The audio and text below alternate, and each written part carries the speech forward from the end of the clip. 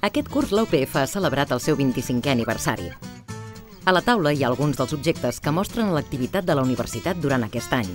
Comencem el nostre recorregut pel curs 2015-2016. Els actes de celebració del 25è aniversari van començar el juny del 2015, amb la compareixença del rector davant del Parlament de Catalunya, per fer balanç i retre comptes dels 25 anys d'existència de la Universitat. Aquest curs, la UPF ha organitzat nombroses activitats per celebrar l'efemèride, la primera trobada d'antics alumnes, la cimera internacional d'universitats joves o el documental interactiu amb títol en són alguns exemples. El nombre d'estudiants de grau s'ha mantingut estable i en el cas del postgrau creixen els estudiants dels màsters universitaris. Pel que fa a la política de PDI, el Consell de Govern ha aprovat un sistema de captació de talent per als propers anys. En el cas del PAS, s'ha prioritzat l'estabilitat de la plantilla i s'han renovat els contractes del personal temporal.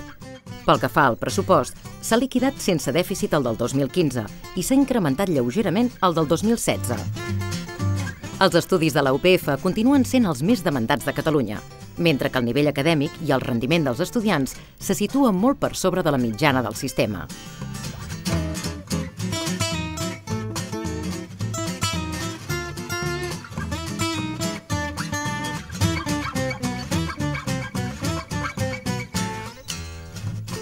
Durant aquest curs, 2.900 estudiants de grau, màster i doctorat s'han graduat a la UPF.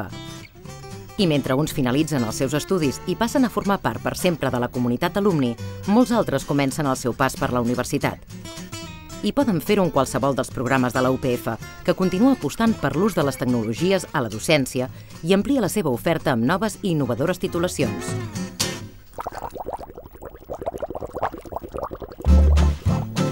Aquest curs s'ha fet la primera avaluació de la recerca a la universitat, una experiència pionera a tot l'Estat, feta amb la col·laboració de l'ACU. L'avaluació ha permès conèixer l'estat de la recerca en els diferents àmbits de la UPF i és també una manera de retre comptes a la societat. Pel que fa a la captació de finançament competitiu, a Europa la UPF se situa com la 5a entitat de l'Estat que més recursos capta del programa Horitzó 2020 i manté la primera posició en finançament del Consell Europeu de Recerca. En l'àmbit estatal, el reconeixement Maria de Maeztu del DETIC se suma a l'obtingut pel Departament fets l'any anterior i a les acreditacions Severo Ochoa de dues entitats del grup, la Barcelona GSI i el CRG. La universitat manté també la seva competitivitat a les convocatòries en I+D estatals, on compta amb un percentatge d'èxit superior al 70%.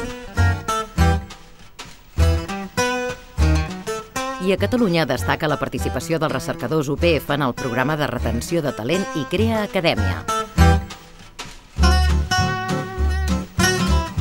Aquest curs s'ha impulsat la transferència de coneixement amb la creació d'UPF Ventures, una startup que permet explorar noves vies de col·laboració entre universitat i empresa.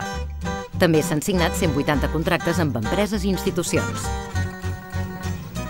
En l'àmbit del doctorat, destaca el volum de tesis llegides, la concessió de 3 doctorats industrials o la segona edició del RINFOR, una competició en què estudiants de doctorat presenten la seva recerca a un públic no especialitzat.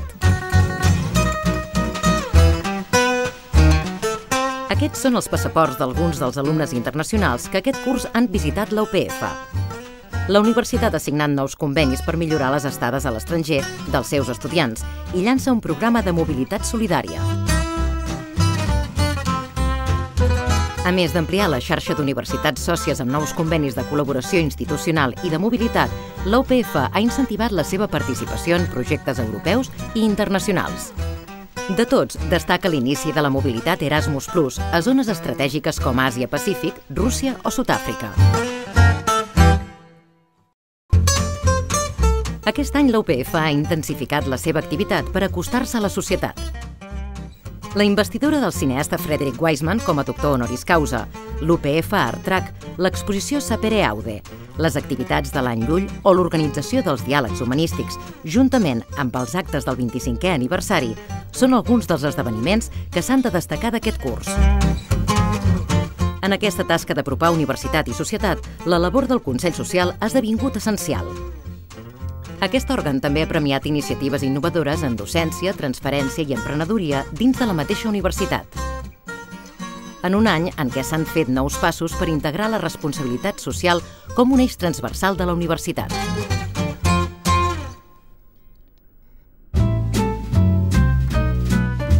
Tota aquesta activitat és resultat de la implicació i del treball de professors, personal d'administració i serveis i estudiants. En l'àmbit de les relacions laborals, s'han signat nous acords per millorar les condicions de treball i s'ha consolidat el teletreball per conciliar vida familiar i professional. S'ha celebrat un claustre extraordinari i obert a tota la comunitat per debatre la durada dels estudis universitaris. La sessió va comptar amb la participació del Consell d'Estudiants, que ha incrementat i diversificat la seva activitat. Per facilitar l'accés a la UPF de joves amb talent i pocs recursos, la Universitat ha engegat un programa de beques salari amb el suport del Santander, que se suma a la resta d'ajudes i beques atorgades per diverses entitats financeres. Mentre que per als estudiants que ja són a la universitat, ha creat un fons de beques que es nodreix de les aportacions d'empreses, d'institucions i de membres de la comunitat. Aquest collage representa el compromís ferm de l'equip de govern per una gestió eficient i transparent. Aquest curs, la Universitat ha presentat el Pla Estratègic per als propers 10 anys, un document en què s'ha buscat la participació de tota la comunitat universitària i que es concreta en el Pla d'actuacions, que s'executarà fins al final del mandat de l'actual equip de govern. Enguany també s'ha començat a desplegar el procés de reforma organitzativa i de descentralització de serveis que permetrà construir una universitat encara més eficient i intel·ligible per a la societat. En aquesta tasca, la implicació de tota la comunitat universitària és imprescindible. Contribuïm, doncs, entre tots, a millorar i ampliar els horitzons de la nostra universitat.